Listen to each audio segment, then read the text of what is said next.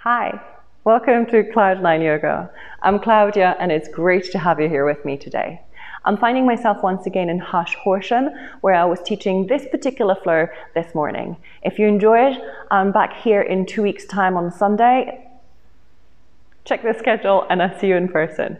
Enjoy the flow. All you will need is a strap and 2 blocks. And the flow is about creative approach, so you will have some creative transitions throughout, and you'll also hear me share with you some of my reflections on how do you just pursue our goals? How do we reconnect with our aspirations? I really hope you enjoy the class. I'll see you on the mat, lying nice and flat on your back. See you there. For today's class, you might need a strap. If you don't have one handy, don't worry, you'll cope without it. And a block could also be quite helpful for your transition from the standing balance to half moon. So I'll put one just at the top of the mat to the right hand side as we'll start on the right leg. So just so it's ready there for me should I need it. So let's lay down on our backs.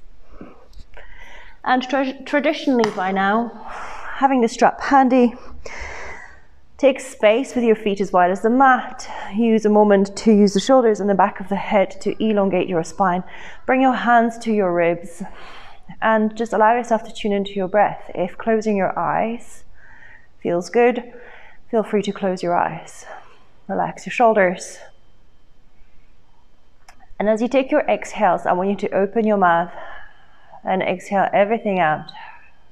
Feel how those ribs are hugging like a corset at the bottom of the exhale. Pause. And take a silent inhale through your nose. Open your mouth and let it all out.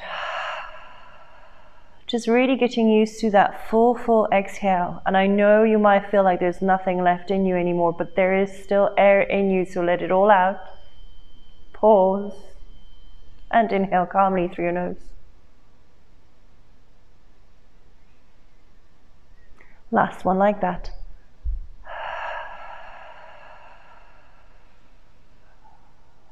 Just as if you're freeing colorful butterflies through your mouth, let them all out.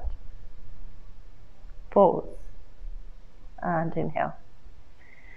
Grab hold of your strap. We're going to start straight away with Hasta Padangusthasana series. So if you can bring your feet together, really together. Option 1, to bring the left sole of the foot to the floor, right leg up to the sky. You can use your fingers holding onto your big toe. Your knee doesn't have to be straight, but what I want you to focus on is that the heel is directly kind of over the hip. So it's not somewhere there, it's not somewhere here, but it's kind of staying upright. If you have your strap, just put it on the sole of that right foot, holding onto each side of the strap in your hands. Create the action of that right heel pulling to the sky. So whether the leg is straight or not is irrelevant. The leg is working. Relax your shoulders. Take a moment in here, just really reaching through that right heel. Then grab hold of both of the straps in your right hand. Take the left hand to the top of the left hip and bring that right leg to the right. Now, in a way, I prefer it by using just my hand rather than the strap, because I then know that that right leg is not going to go towards the kind of a left knee height. You want that right foot in line with the right hip. And this left hip wants to lift, so see if you can really ground it through that left hand. Wherever you are with that right leg, create the action of wanting to come upright, but with the strap or the hand, hold it in place. Take a moment of this resistance, and then using the muscles of the right leg alone, the inner muscles, bring that right leg up towards the sky one more time. Grab both of the straps in your left hand, elongate the left leg, take the right hand to a T, and then take your right foot to the left. So that right hip will rise, but the right shoulder stays grounded. And again, that right foot wants to come down the height of that left knee. So do your best to keep it nice and high in line with the hip. Create the action of wanting to come upright with that right foot, and with the hand, the left hand, hold it in place. Take one more moment, feel that outer leg muscles working, and then using the leg muscles alone, bring it back up. Release the strap, bring the left foot to the floor, cross the right foot over the left, figure 4 stretch. Bring your hands behind your left thigh and take a moment in here. Finding a little creative approach into our lives. Learning that well-trodden paths as well as well-trodden moves put us on the autopilot, and as much as it's good in some situations, some circumstances, in others it allows us to be open to errors. Nice. Relax, release the feet. And let's try this on the other side. So either with the strap or without, grab hold of the big left toe. Take it up towards the ceiling. Now the right leg can go nice and long, flat towards the floor, or it can stay bent. The left knee can be soft. What I'm after is that the left heel is shooting to the stars. Take a moment, relax your shoulders. Feel how that foot wants to come down towards the floor, but the straps are holding it over that hip. And then grab hold of both straps in your left hand, right hand to the right hip. Take the left foot to the left. And again, it really doesn't matter how low it goes. What matters is that you feel that connection to that left heel, that you feel that you're actually not just a paperweight, but you're a living, breathing being. And you're engaged and you connect it. So with that foot, create the action of wanting to come up. With the hand, keep it there. Feel that resistance. And then using the left leg muscles alone, bring it back up. Swap the grasp of hands. Take the left hand to a T, right leg to the floor. Take the left leg to the side. Now for me, this is definitely my tighter side. I can definitely feel it more in my adductors, and they are right now trying to really find an accommodation for me. So I'm going to slightly lift it higher. Because in yoga, we don't work against the pain. Being with discomfort and learning to be with discomfort is one thing, but trying to push through pain is altogether different. One more breath. Create an action of pulling up, create the action of pulling down with the hands. All right, come back up. Release the strap, put it to the side. I probably recommend you keeping it to the front. And now from here, cross that left foot over the right thigh and lift the right foot off of the mat. Interlace behind your right leg and take a moment in here. Deep breath in, full breath out. Nice and easy. Lovely. Releasing the feet, bring both knees into your chest. Take a moment to squeeze them in and take a happy baby. Open your knees as wide as they go and grab hold of the soles of the feet from the inside and between the legs. Now opening the legs nice and wide in preparation for some hip work. Maybe rock from side to side. Someone asked me once, what's your favorite yoga pose? And I thought, hard and long, and then I thought, actually, it's got to have to be. It just has to be happy baby.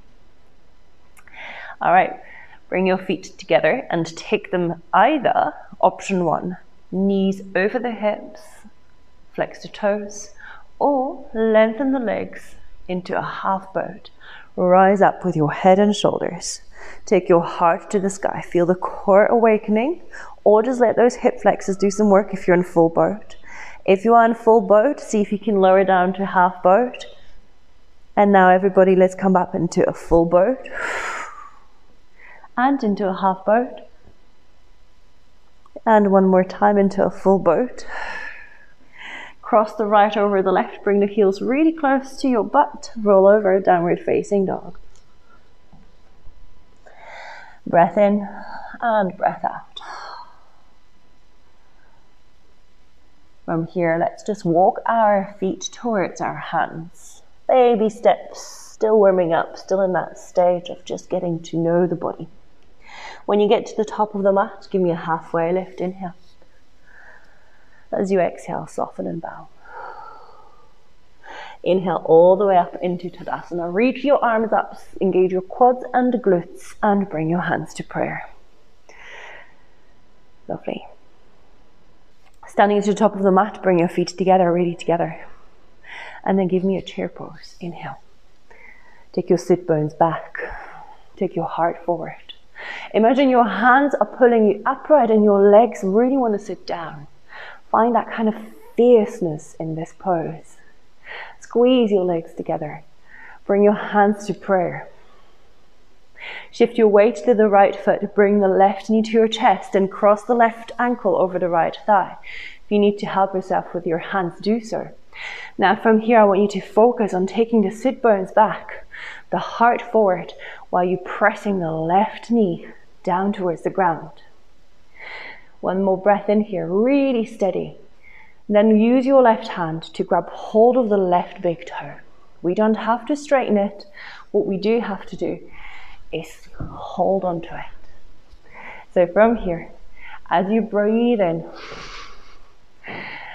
allow yourself to kick that foot to the side, rising up. Use your right hand for balance. Take that left foot to the side. Maybe straighten, maybe don't. Open that hip, flex the toes. From here, we're going to transition to half moon. One more breath in, press that right foot to the floor, find your drishti, and then letting go of that left foot, transition to half moon. Here's where your block could come handy. You don't have to use it if you don't want to. Shoot that left heel to the side. Turn the torso to the left side of the mat.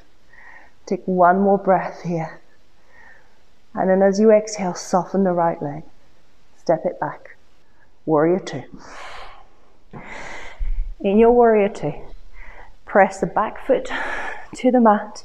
Press the front foot to the mat. Maybe sink lower. In those well-known poses, what we tend to do is we tend to just arrive. So see if you can still manage your pose here. See if you can stay present. Bend that right elbow, bring it to the top of the right thigh. Side angle pose. Open the torso. I like to grab hold of that bottom rib with my top arm and rotate the torso more. From here, press that elbow into the thigh. Press the back foot to the floor. Blossom. Broaden the collarbones. One more breath, pressing the right foot firmly to the floor. Feel that right glute waking up. Take a lizard pose. Both hands inside the right foot. Pivot. Take that right foot further to the side. And from your lizard pose, lower the back knee down. You can stay here, or you can lower it to your forearms. Whatever it is you're doing, I just want you to stay present. Broadening the collarbones. See if you can take the heart forward. Tuck the tailbone ever so slightly towards the front edge of the mat, rather than letting it flow to the back.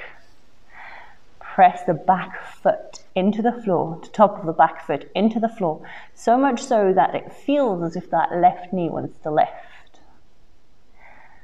Wonderful. Come back to your palms. Take half splits. As you take your hips back, soften that front knee, dig that front heel down, pull it back isometrically, meaning it doesn't actually move, but the back leg is connected, or the back of the leg is connected. One more breath. Come back. Lizard. From here, we're going to go to the back end of the mat. So take that left foot to the right side of the mat. Take the left hand behind you. Open up. Gate pose, or variation of a side plank. Push the left hand into the floor. Push the hips forward. Take one more moment in here, and then open the heart. Rotate it slightly. Take the right toes towards the front of the mat. Open the heart. Exhale, sit back down. You might need to adjust your feet, bringing the left foot to the inner right thigh. Reach the arms up, inhale. Exhale, fold forward. Take a deep breath in here. Take the heart forward. As you exhale, soften and bow. Just one more like that. And then gently walk yourself back upright. Let's take that left knee up to the sky. Turn the left toes slightly more to the left. Using your hands, or maybe not, lift up, Skandasana. If you need to change your feet, change your feet. Not one yoga pose is meant to happen with you not having to be present with it. One more breath. Maybe use that left hand to open that left hip more by bringing it to the floor. Reach the right arm up, opening the heart. Fantastic. Let's transition to goddess. Both heels in, toes out. Sit nice and low. Hands to prayer. Take your torso slightly further back. Sit lower. We're going to take care of those adductors and we're going to passively stretch them out. So bring your elbows to your thighs. Bring your hands to your shins. Now from here, when you take the sit bones back, just like you did in that figure 4 stretch, take the heart forward and pressing the arms into the legs. Legs will resist. One more breath. Beautiful. Straighten your legs, rise up. 5-pointed star. Pigeon toe your feet. Exhale, Prasarita Padottanasana. Nice. Wonderful. So you're facing the left side of the mat. You're allowing yourself to just relax. Shake your head yes or no. Shift the weight to the balls of the feet. Take your pubic bone back and up. If your head is touching the floor, narrow your stance. Now, keeping the feet exactly where they are, I want you to come into halfway lift. Keeping the feet in those places, just rotate on the balls of the feet as you walk your hands to the top of the mat, all 10 toes to the top of the mat. Rotate your hands to the right side of the mat, all 10 toes to the right side of the mat. Sit down. Gomukhasana legs. Now, if Gomukhasana is really uncomfortable, feel free to elongate the bottom leg. Simple. Otherwise, stay here. Knees on top of one another. Lengthen the heart. Bring the hands forward. And then lean over those legs, thinking to take the sit bones back and the heart forward. Pull on the hands to take the heart further forward rather than rounding the back. One more breath in here. Wonderful. From here, just come up. And as you come upright, let's take the sole of that right foot to the floor. Lift the left arm up towards the sky, hugging that knees close to your chest, twist. As you're twisting, you facing the right side, I think you're facing the right side of the mat. But that might be wrong. Broaden the collarbones, relax your shoulders away from the ears. Stay with that breath. Fantastic. From here, unravel. You're facing the wide edge of the mat, the right side of the mat. And now from here, what I want you to do is start turning all the way forward so you're facing the front edge of the mat. Bring that right foot still to the floor. Bring your hands like you would for chaturanga. Now we're going to take a little cheated arm balance. What I want you to do is use the left elbow for the left hip and the right elbow for the right knee. All right, lift your hips up. Then bring the right knee to the right elbow. Lean forward, bend your elbows like you would for chaturanga. Place that left hip on that left elbow. Maybe the feet will lift, maybe they won't. One more breath wherever you are. Take your heart slightly forward. Then unraveling your legs, step it back to chaturanga. Open your heart. And take a downward facing dog. Take a deep breath in. Full breath out. Lovely. Let's try this on the other side. Carve a line with your nose. Look forward. Bend your knees. Step, walk or hop. Top of the mat. Halfway lift. Inhale. Exhale, bow. Chair pose. Inhale. Find that fiercefulness in here. Hands pull up, bum pulls down. Look at your toenails. Find those sit bones, taking the energy to the back. Shift your weight to the left, hands to prayer, figure 4 stretch. Nice. That right knee is pulling down, sit bones pulling back, and the heart is pulling forward. All this energy creating space in all the joints. With the right hand, grab hold of the right big toe. We're going to rise up. Whether you're straightening that right leg or not, I don't mind. Take yourself into a standing one-legged balance. Maybe open that right leg to the right. Finding your balance from here, smile, and then transition to half moon. Let go of that right leg. Stay nice and high. You can use your block, you don't have to.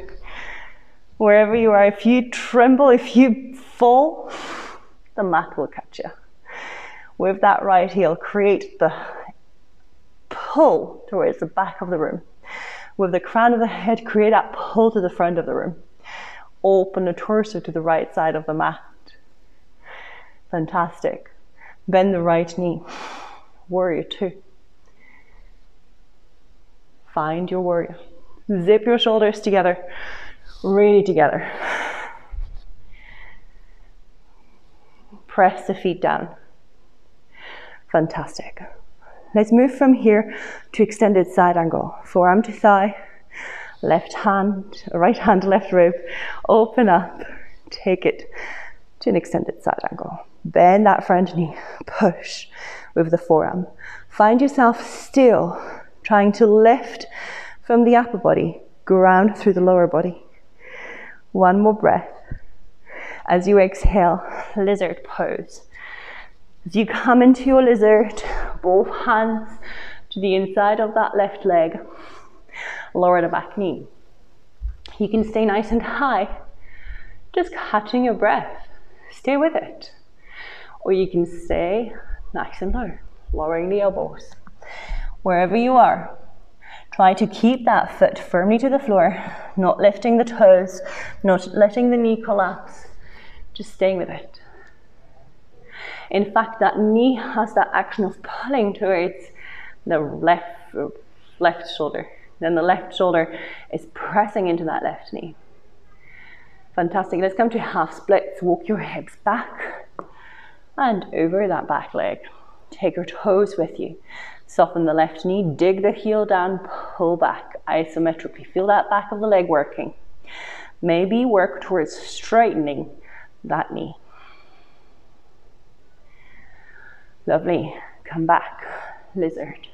Take your right foot to the left side of the mat and walk all the way to a gate pose. Taking the right hand back, the left hand up.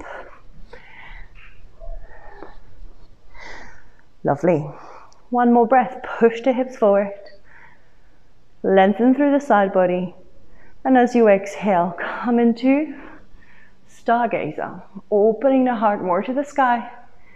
So from here, we can comfortably sit back down on our bum. Bring the sole of the right foot to the inner left thigh. Lengthen the hands and heart to the sky and come into a forward fold. Heart forward and heart to the leg. Let's take one more breath here.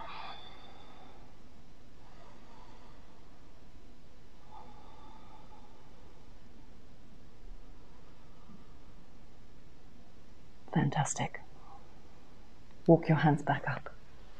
Now one more time, focusing on that right leg. Bring the foot to the floor. Step it slightly to the outside, either using your hands or not. Rise up to Skandasana. Right hand to the floor, left hand opens up. That right hand is inside the right leg to create that greater opening. Let's transition into Goddess. One more time, same approach. We won't be complicating things. We're going to sit nice and low. Knees directly over your ankles, going the same direction as your toes. Take your torso back first, and then forearms to thighs, hands to shins, hips lift, torso lowers. And as you send those sit bones back, You should feel a lovely stretch through the inside of your legs. One more breath. Imagine you're like a tabletop. Nice. You can shimmy from side to side if that feels good. Rise up, legs straighten, arms reach up, toes in, heels out, Prasarita Padottanasana. Take a moment, if your head touches the floor, narrow your stance. Pubic bone goes back and up, weight goes over to the balls of the feet. One more breath. Come back to halfway lift. One more time, just like we did earlier. From here, what I want you to do is walk your hands all the way to the top of the mat. Walk them back. Take your toes with you. Go Mukhasana. Lovely. What tends to happen here is we tend to pull the belly forward, take the shoulders back. So see if you can take the back of the ribs to the back of the room and then lower down. Hands pull the heart. Sit bones aim back. One more breath in here. You know your alternative to cow face. If you need to take it, take it. Come back up. Take that left foot to the floor. And then let's reach the right arm up. As you twist, you can bring the elbow outside or you can hug it in. You can also bring your hands to prayer, edging that elbow outside the leg. Wherever it is you are today, take a moment to just get to know, reconnect with your own body. Opening the hips, getting into that fluid motion. Fantastic. Unravel. And as you unravel, take the hands all the way to the top of the mat. Spread them nice and wide. Fingers are wide. Think chaturanga. Lift your hips up. Left knee, left elbow, right hip, right elbow. Plonk yourself in there. Then see if you can lean forward to lift the toes off of the mat. Wherever you are, if you're still trying to lift, smile. Now just step it back. Chaturanga. Open the heart. Downward facing dog.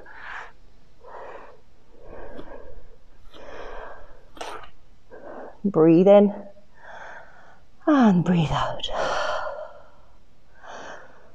Now let's take a little seat in child's pose or in hero pose. If you'd like to practice this flow one more time, I'd recommend you to take it with your breath. And I know you're like, I don't remember how it went. Don't blame you. So if you do, however, just rewind it and just do it one more time. Otherwise, just stay with me in downward facing dog, and we're going to move into pigeon.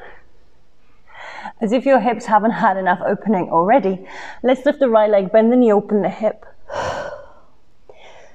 Fantastic. From here, bring the right knee to the right wrist. Open the hip and settle yourself down. Make sure that the right knee is outside the right hip and the right foot is more to the left side of the mat. Now you can stay here or you can come into a passive pigeon. Whatever is calling you today, let's take 3 to 5 breaths. Remembering that it takes courage to reconnect to our desires. It takes persistence to keep going the direction we set ourselves up for.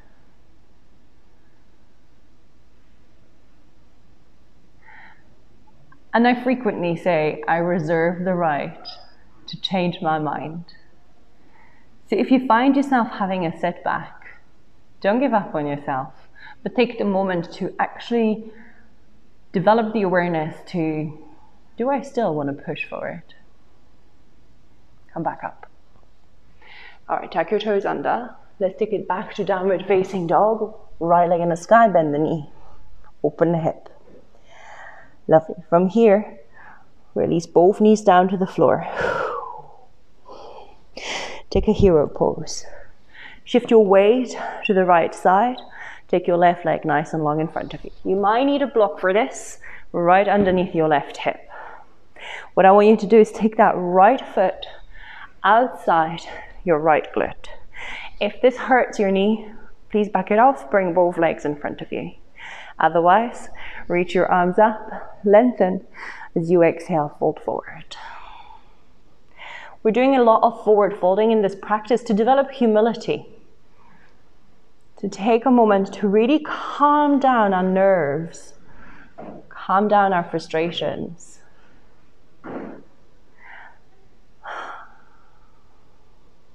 One more breath. Fantastic, come back up. Shift your weight to the left side to really safely unravel that right knee.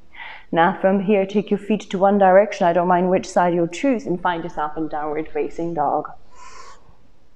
Let's try this on the other side. Left leg lifts up. Bend the knee, open the hip. Really juicy stretch. One more, in and out. And then bring the left knee to the left wrist. Pigeon.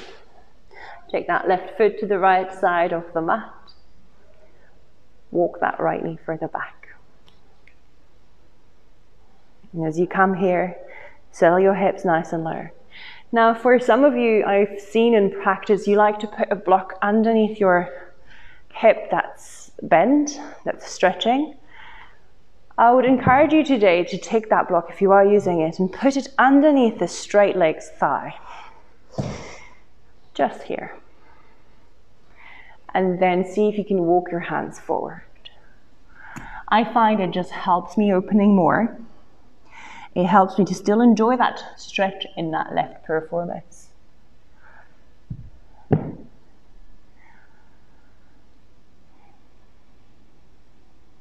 Taking time to reconnect, time to revisit, but also time to reevaluate. If you set yourself up for something, know that you can change your mind, but also know that a setback is not a failure. A setback lends itself to actually take a moment and think, is this still something I want to pursue?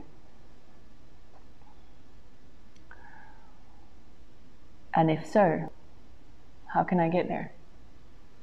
And if my previous approaches didn't work, why didn't they work? What can I do differently to get different results? Fantastic. Let's come back. Downward facing dog. Hands down. Tuck the back toes. One-legged dog. Open the knee. Open the hip and the knee. And then release. Hero pose. Very briefly. Knees down. Sit back. Lean to the left. Take the right leg forward. And then take that left heel outside the left glute. Nice. You might want to move that left calf slightly out of the way. All right. Option again to put that block or a towel or anything underneath that right hip. As you exhale, bend over that right leg. It is a well-known principle in yoga practice that it's always easier to fold over one leg than it is over two legs. So if you do a normal Paschimottanasana forward fold, it's harder because both legs are pulling you back. If you do a Janu Shirshasana, it tends to be easier. And I would normally agree with this principle until I do Trianmukha Ekapada Paschimottanasana. Then all of a sudden I feel like I still have a long way to go to gain comfort in this place. Come back up. Lean into the right to take that left leg out. Fantastic. Lay down on your back. Bring the soles of the feet to the floor. Take a moment to find your breath. Bring the feet as wide as the mat, knees together. And windshield wipe your feet from side to side. It should feel really good. It should feel playful, if anything. Next time your knees go to the right, allow them to stay there for a moment. You can open your hands to a T or a goal post. And if it's something that you would like to try, you can bring the right foot to the top of the left thigh to enhance the stretch through the left quad. The legs have worked really hard today.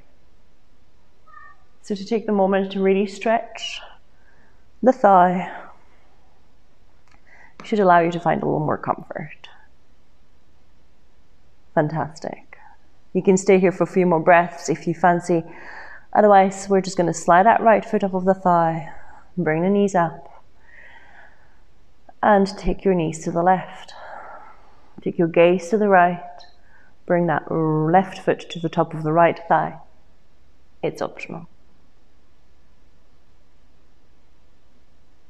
See if you can really elongate your inhales and exhales in here.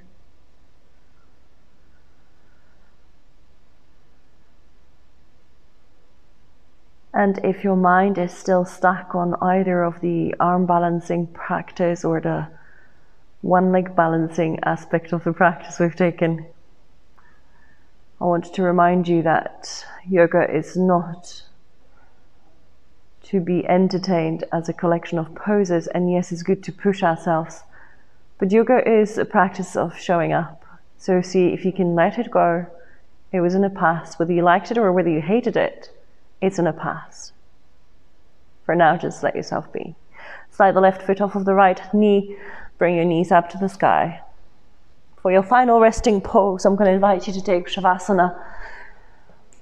Maybe legs up the wall could really work here, as your legs really have worked quite hard. Take a moment, as long as you have. Know that I thank you for being here with me. It's really good to practice with you. Thank you for allowing me to share my thoughts and my practice with you today. Whatever you do, have a fantastic rest of the day. If you enjoy the class, please share it. And if you didn't, please share it as others might actually love it. Thank you once again. Namaste.